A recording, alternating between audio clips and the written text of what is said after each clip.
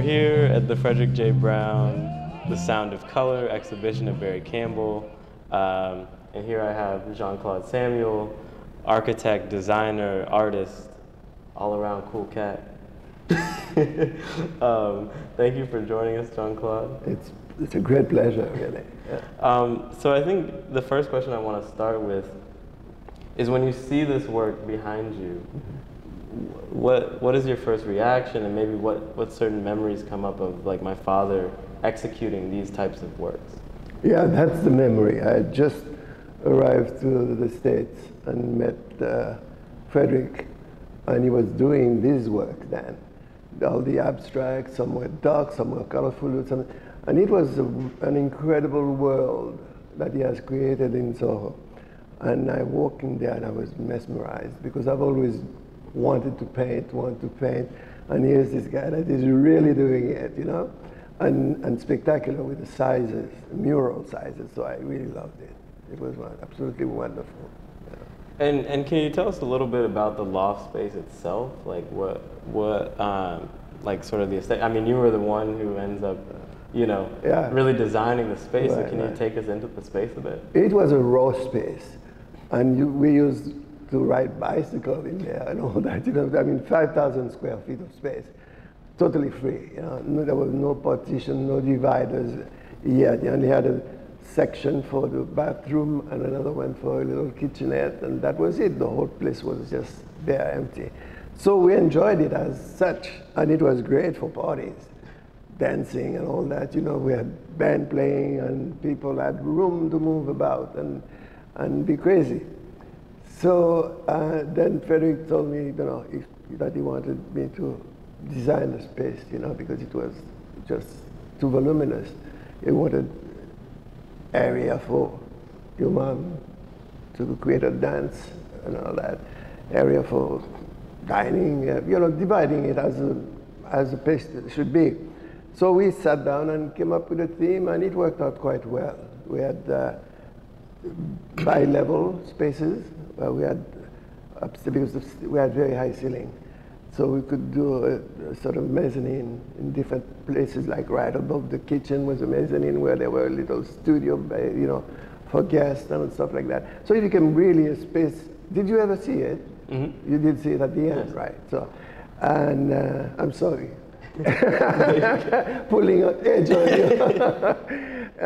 So that came out quite nice, you know, the window treatment and all that.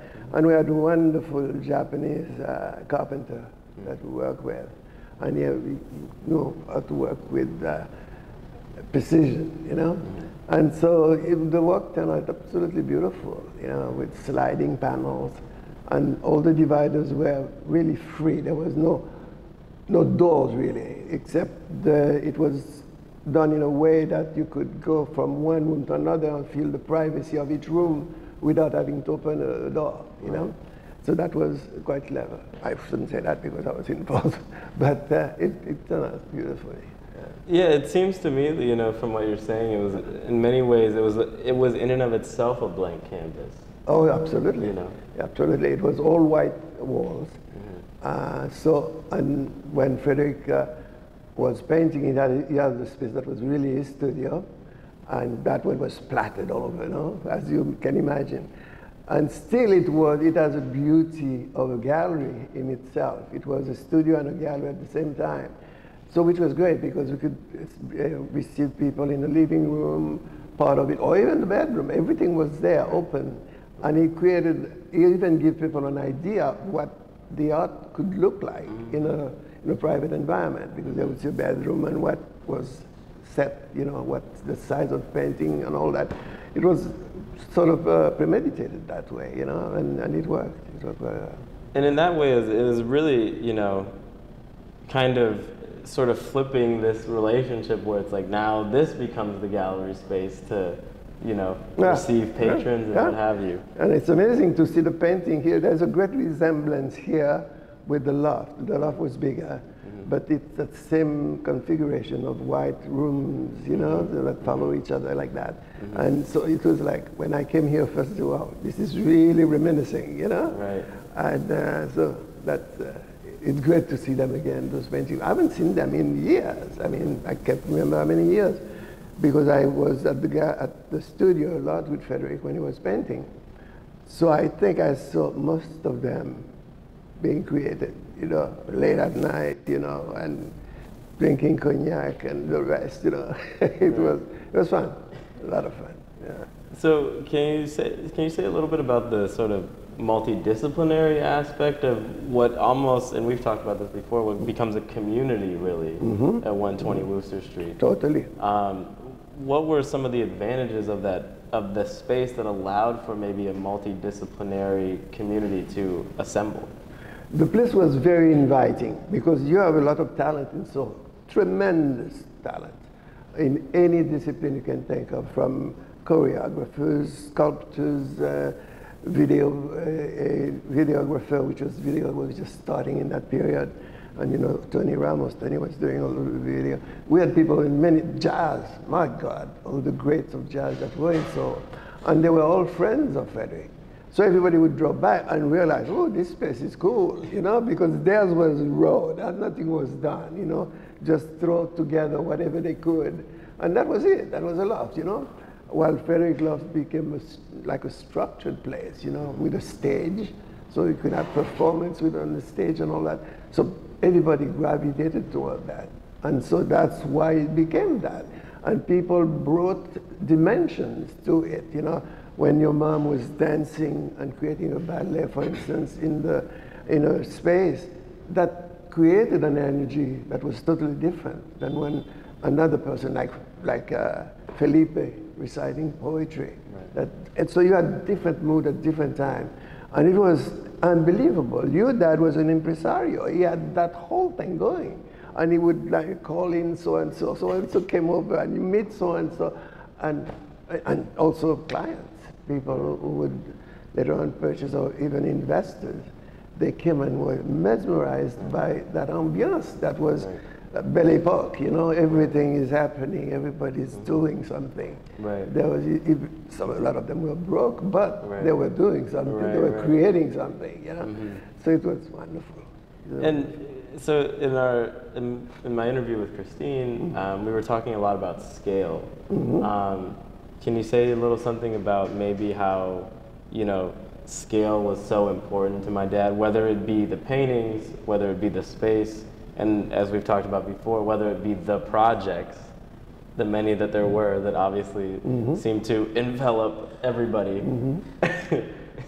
Yeah, Frederick we had that in a similar feeling about space and muralism and all the possibilities that one can have.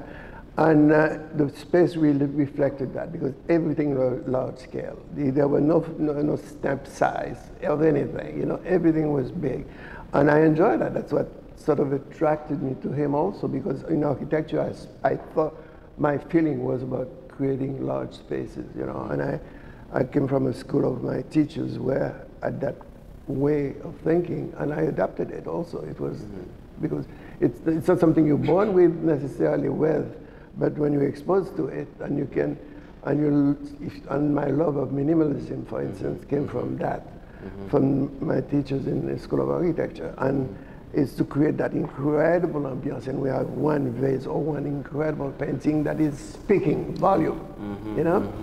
And so that was totally the concept of the loft, and everybody felt it, and everybody. I think some people ended buying paintings that could not fit in their spaces, but they were taken by it, you know, even in that environment. And some people went into, I know somebody specifically that went into enlarging their space just they could have works, you know, because they were like, this is interesting, you know, to have a wall space like that and not, you know, and not having the right painting for it, you know. So it's, I think I missed something. Or and then if you could say a little something about also like the scale of these like projects or ideas that my father would come up with. That was just, he was a Versailles type of mentality, you know? Everything had to be grand, and he loved it because I echoed it. Right. So our friendship was built really on that sort of things first, you know? Right. That I enjoyed the grandiose of the palace of Europe, or even some in America, the Smithsonian and places that have scale, you know. That's anthropometry, you know, creating something that is really gigantic to intimidate man or to attract him, like the cathedrals and all that. It's all based on that concept. It's so grandiose and such a large scale that people feel, oh my God, there is a God really, you know, you know, because it minimizes you. Right. And Frederick believes in that. He was a lover of the cathedrals of Europe. You know, he went and visited all the cities that he could. Right. And so did I. So it was like, wow, this guy, it's cool, you know? Right. And so the anthropometry was tremendous about what he did, you know? Right. And because it's even, and he liked fashion. And same thing in fashion. When you think of, for instance, when you look at some of these old mansions and castles, the women in turn of the century wore these incredible crinoline dresses, you know, very large, and they needed room to float through. Right. So the architects had to follow that, you know, and create the space and the door, especially the door, the pompadour. They needed space. The women were not going to bend their head. That's totally anti-cool, you know. So they had to find a way to flow, and all that was created in that. Taking that in consideration. And it's just really enlightening to hear this idea that scale runs through every aspect of the thing, right? Yeah. So whether it be the space, whether it be the work, and from what you're saying also, whether it be the individual too. It seems to be that all of this. It really comes from the individual. That's why anthropometry is taking the individual and creating things at different scale accordingly. Like I said to you, for instance, the grandiose of a castle or the cathedral versus a home. The home still can be grand, but not as grand as those public spaces, you know. And a lot of these artists, you know, you see people like Michelangelo and all the great painters, they did work in cathedrals and in spaces where they were really grand. You know, when you go to the Vatican to see those works, it's like, wow, that is it, you know. And so anthropometry has always been there, and especially the clergy and the Catholic Church, man, they had a great feeling about that, creating places to intimidate the masses, you know. And you know, it reminds me also of like the spiritual components of these works as well. There's something almost like sacred when you feel when you're in the presence of these works. I think in large part because of this presence that you're talking about that they create. Maybe can you speak a bit about that, and do you have conversations about that? We spoke a lot about it, Frederick and myself. It filters through. That's why when you look at one of these, especially these old work, these, you know, the ones we are surrounded by now, he was going through that projection of all that I just talked to you about. And you feel it in the work. That's what makes the work so powerful when you're looking at it, because it has that, it opens up your feelings, you know, when you look at it. It's not limited, a small work at all. They project all the time. And that's what you feel when you look at throughout the gallery. They're large scale, they are big. They're speaking volume. You know. And what strikes me is even the smallest work is able to produce that same feeling. Because he comes from the same artist. Right. That's his work. So he can amplify it and diminish whatever he wants, but the grandeur is still there. It doesn't matter. You know, and it goes back to something, you know, my dad always used to tell me, is like, you know, in a very simple way, the small work has to register on the same level as the large work. Absolutely. You know, that's integral to the whole thing. So I guess maybe my last question is there a work in particular that, you know, brings you back, or that's particularly striking to you, or that you find to be your favorite? Oh my God, that's not a fair question. I love his work, you know that. I think I love it. Like people always say, I love my children the same. You know? my children, they're my nephews. I love all of them the same, but there's a work though that for some reason, maybe my own vanity, I'm part of it, that always in my mind. And also the concept of it was so fantastic. It's the Last Supper. When he painted the Last Supper, and I was the first one to sit for it, you know? Right. So he had that huge canvas. And I didn't know what he was doing. He did not tell me what he was doing. He had me sitting there and sketched me at the very far left of the canvas and started painting it. And then we talked, and then I left. And then a few days later, I came back and I saw a few more guys in it, you know? And they said, what do you think? I said, I think it's nice, but I don't know where are you going? Finally, he gave up and told me, I said, the Last Supper. I said, wow, that's a brilliant idea. To have all these guys in modern clothing, you know, surrounding that table as a Last Supper. And each one had a reason to be, you know? And Judas included. You know? And I knew all the people, you know. So it was, I think I have something about that painting, not because of its style necessarily, which I think is great, but there's the thoughts behind it, you know, all the thoughts behind it, you know.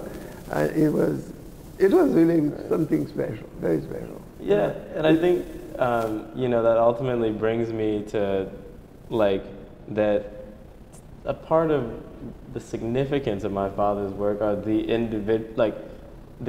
community that, I don't want to say that he created, but like that assembled around the same idea at the same time. He was definitely the guy, you know.